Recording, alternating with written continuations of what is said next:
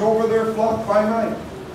And lo, the angel of the Lord came upon them, and the glory of the Lord shone round about them, and they were sore afraid. And the angel said unto them, Fear not, for behold, I bring you good tidings of great joy, which shall be to all people. For unto you is born this day in the city of David a Savior, which is Christ the Lord. And this shall be a sign unto you. Ye shall find the babe wrapped in swaddling clothes, lying in a manger. And suddenly there was with the angel a multitude of the heavenly host, praising God and saying, Glory to God in the highest, and on earth peace, goodwill toward men. And it came to pass, as the angels were gone away from him into heaven, that the shepherds said one to another, Let us now go even unto Bethlehem, and see this thing which is come to pass, which the Lord hath made known unto us. And they came with haste, and found Mary, and Joseph, and the babe lying in a manger. Luke 2, 8 through 16.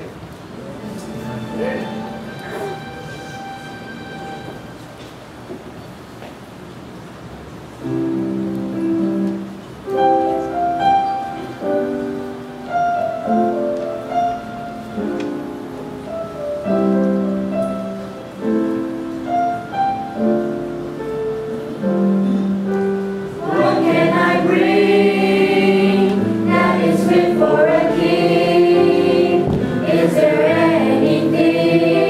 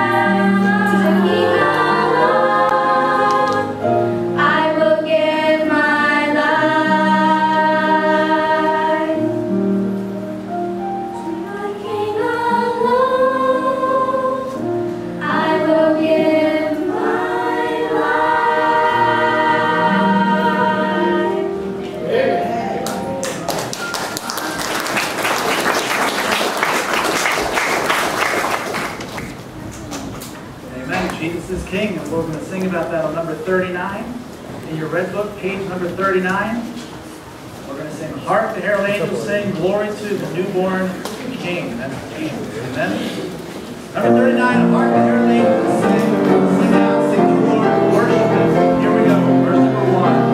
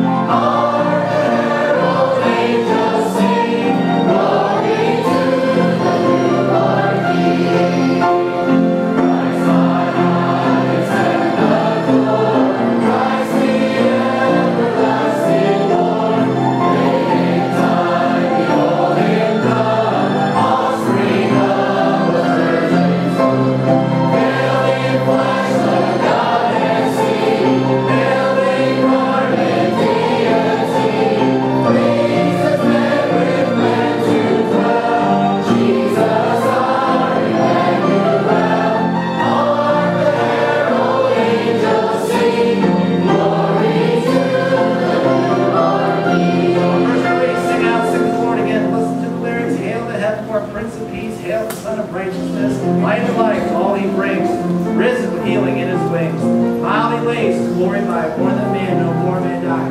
Think about the words as we sing verse number 3. To again. Here we go.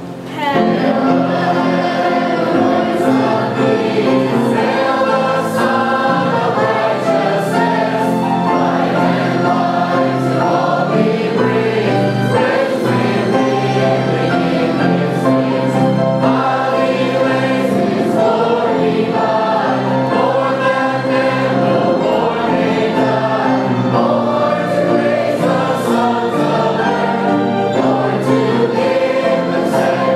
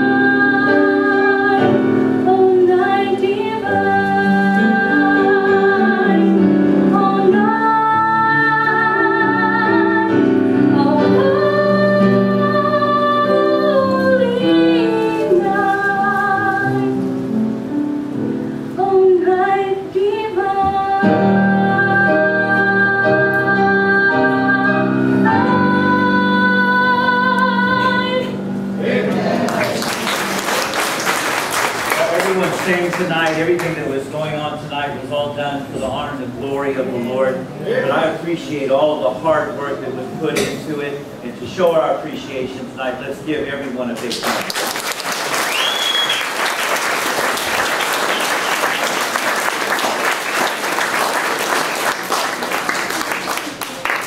Not wanting to keep you late, not wanting to keep you for a long time tonight, but I would like to just talk to you for a little bit, and we'll be out of here in just a few minutes.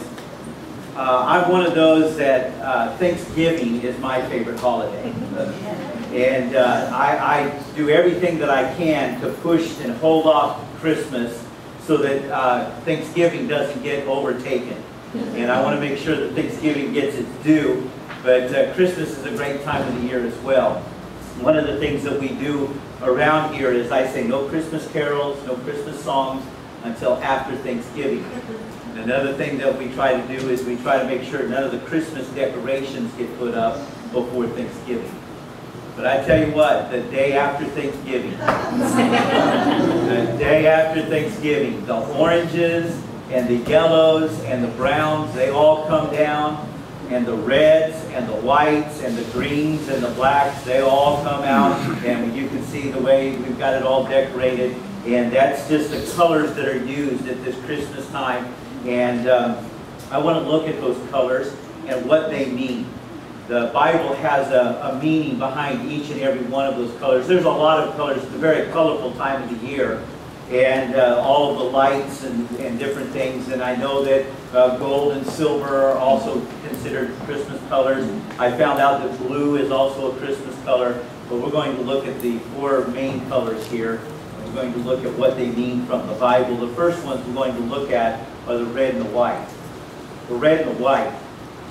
In the Christmas traditions, back in the 1300s, 1400s, they would have a passion or a paradise play that they would do on December 23rd. And they would put a tree up, and it was the paradise tree. And they would usually use a pine tree, and then they would tie red apples to it. And then they would act out the fall of man. And this was for people who could not read. They couldn't read the Bible for themselves. And so they would act out different stories in the Bible to try to teach people who didn't know how to read some of the Bible stories. And usually December 23rd was Adam and Eve Day, and that was the day that they would do a play about the fall of man. The red apples on this tree represented the fall of man. It represented the sin of mankind. Also on this tree they would tie white pieces of paper that represented the bread that was at the Lord's Supper, which represents the Lord's body, and so representing the purity of the Lord Jesus Christ in that white. And so we have the red and the white that's used during the Christmas time. Well, the Bible also puts those colors together, and I'd like to read to you just a few verses here where it talks about these colors. First of all, in Isaiah chapter number 1 and verse number 18, the Bible says, "Come now, let us reason together, saith the Lord, though your sins be as scarlet." I thought that was interesting. Most of the time when we talk about sins, we talk about black or we talk about a dark color, but God describes sin as a red color. Our sins are scarlet. He says, though your sins be as scarlet, they shall be as white as snow. Amen. Though they be red like crimson, they shall be as wool. So God here puts the red and the white together in His scriptures, and He's talking about the red as is a representation of our sins. And the Bible again talks about all of our sins and those times where we've broken God's law, where we've not believed in God, where we've not trusted God, we've not depended upon God. And because of those things, that God describes that as red. And He says the more we sin, the redder they get. But He wants them to be white, white as snow.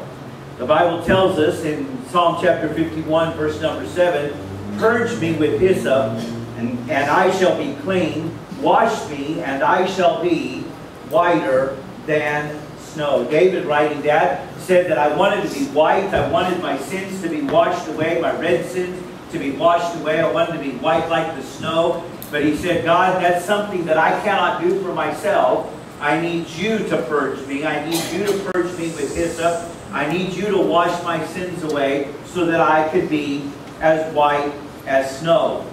Another, and here's the interesting thing. Our sins are represented by red. The purity that God wants us to have, our sins being washed away, our forgiveness of our sins, is represented by the white. But in the Christmas tradition, there's another meaning to the red as well. The holly bush has those thorns on it, and it's green during the winter months. It also has the red berries. And the holly bush represents the death of the Lord Jesus Christ, and the red berries represent His blood, which represents the same thing in the Bible. In Revelation chapter number 7, verse number 14, he says, And I said unto him, Sir, thou knowest. And he said unto me, These are they which came out of great tribulation, and have washed their robes, and made them white in the blood of the Lamb. So we have our sins that are red, or crimson, or scarlet. We have the fact that God wants to make us white. He wants to make us pure. He's going to have to cleanse us. He's going to have to wash us. The way He's going to wash us is He's going to wash us in the red blood of the Lord Jesus Christ. Amen. Red cancels out red and makes it white. Amen.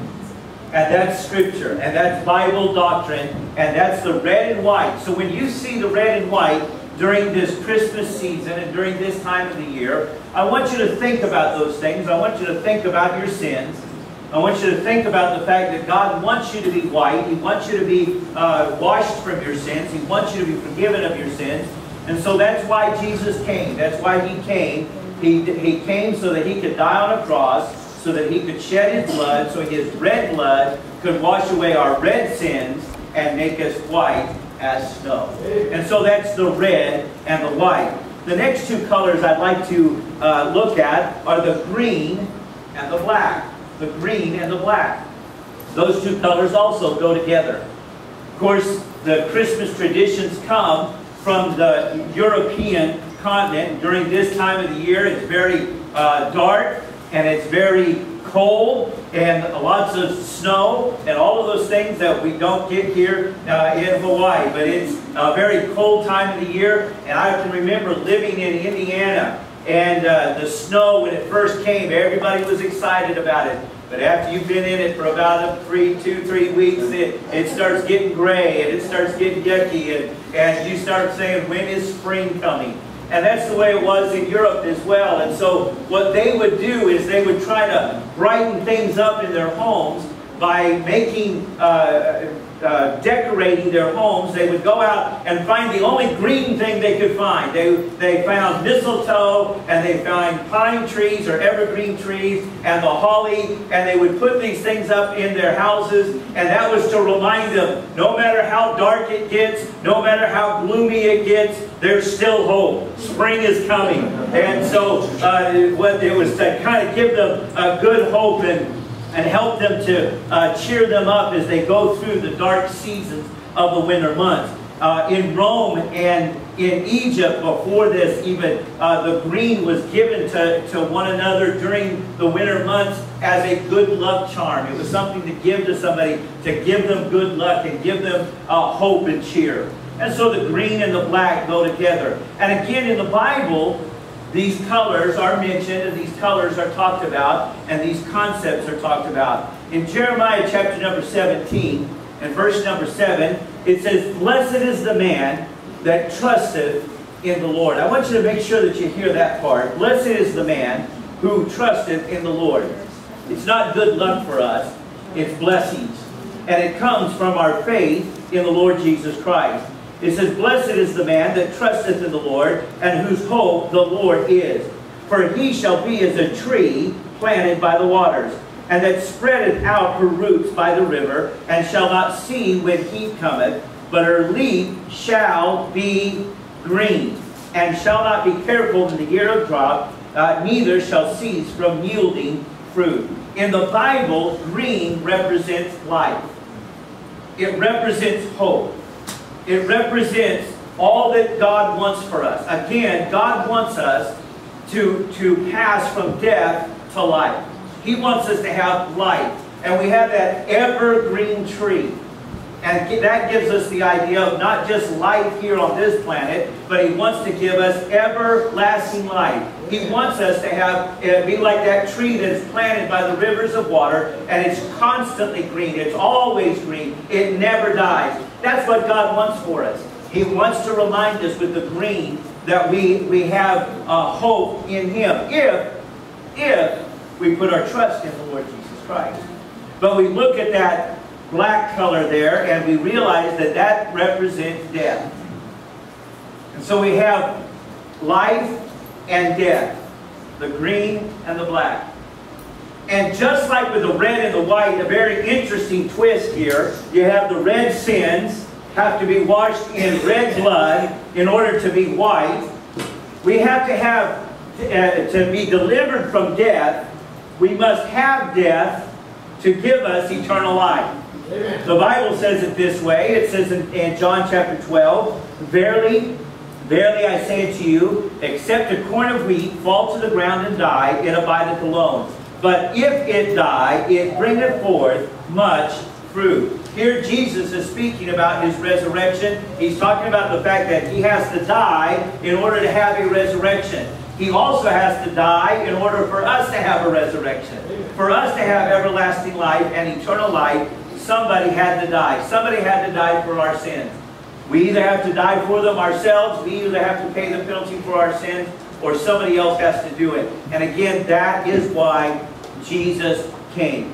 And so Jesus tells us once again in John chapter number 5 and verse number 24, Verily, verily, I say unto you, he that heareth my word and believeth on Him that sent me hath everlasting life, and shall not come into condemnation, but is passed from death unto life. God says, I want you to have everlasting life. I want you to have eternal life. I want you to come out of the darkness. I want you to come out of the blackness. I want you to come out of the death. I want you to pass from that into eternal life. But there's only one way that it can happen. That is if somebody dies in our place. That's if somebody sheds their blood for our sins. That's if somebody died on an old rugged cross and died in our place. And if we put our faith and our trust in Him alone, not in a church membership or good works or morals, but in what Jesus did for us, the Bible says we have a guarantee from God that we are passed from death unto life. We can say without any shadow of reservation, I know that I have eternal life, because it's not what I've done. It's not what I've done for myself. It's not my good works. It's what Jesus did for me when He died on the cross. So when we see those colors, the black and the green, realize that that represents passing from death unto everlasting life, eternal life. And both of these things take place by a little word called faith. It's by faith alone. And this time of the year is the best time of the year, as we see all of these representations around us, to remember the importance of eternal life and knowing for a fact that you're going to heaven when you die. Let's pray. Heavenly Father, we come to you, and again we thank you for all the great things that happened tonight. We thank you for the young people that sang. We thank you for the scripture that was quoted. We thank you, Lord, for all of the things that you have given to us and done for us. And now, Lord, we ask that you'd help us as we see the colors of Christmas, that you would remind us, oh Lord, of what you did for us, especially at this time of the year. I'm going to ask everyone to keep their heads bowed and their eyes closed for just a minute. We're not going to have a normal, what we call an invitation around here, but I just want to give you an opportunity. If you're here tonight, and you don't know that your sins have been washed away, you don't know that you have eternal life, as I said earlier, and as the Bible says, it is a matter of faith. It is a matter of putting your complete and total trust in what Jesus did for you when He died on the cross and rose again the third day. The Bible says we have to recognize the fact that we are a sinner. We have to recognize that there is a penalty for the sins that we've done. It doesn't matter if you can call it a big sin or a little sin. It doesn't matter. The Bible says if we've broken the law in one point, we are guilty of all. And there is a penalty. But Jesus loved us so much. And that's why He came. That's what Christmas is really all about. That's why He came. He came to become flesh, so that He could die on that old rugged cross, so that He could shed His blood, so that we could have eternal life. And He says, for whosoever shall call upon the name of the Lord shall be saved. If with your heart you would like to trust Christ as your Savior right now, I ask you from your heart to just call on the Lord. Ask Him to give you eternal life. Tell Him that you're a sinner. Tell Him that you're trusting Him and Him alone for eternal life. And ask Him to give you the gift of eternal life. Trust Him the best way you know how right now. Call on Him and ask Him to give you that gift.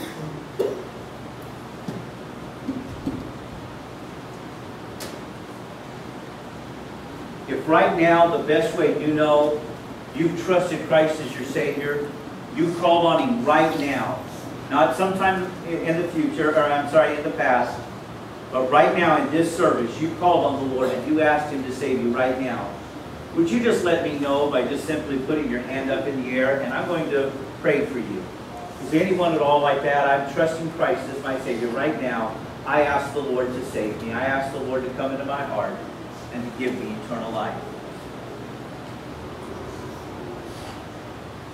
Thank you. Thank you. Father, again we come to you thanking you for all that you've done. Jesus, thank you for this time. Thank you for all that happened. We hope, O Lord, that you are happy and pleased with this night. We ask, Lord, that you would watch over all of the festivities of tonight and tomorrow. And again, Lord, that your name would be glorified and honored. If there's anyone here tonight, Lord, that still is not sure of eternal life, help them to call upon you and help them to know that they have that eternal life, that everlasting life that you have promised to them. And I ask these things now in Jesus' name. Amen. Just a minute, I'm going to dismiss here. Miss Paz brought some cake. If you would like to participate in that, we're going to set up a table and have that out there. And whoever wants it, you can help yourself to that. Thank you for coming tonight. We appreciate it. And if you see one of the kids, tell them thank you, or any of the ladies that were working with them, tell them thank you for tonight. Have a Merry Christmas, and you are dismissed.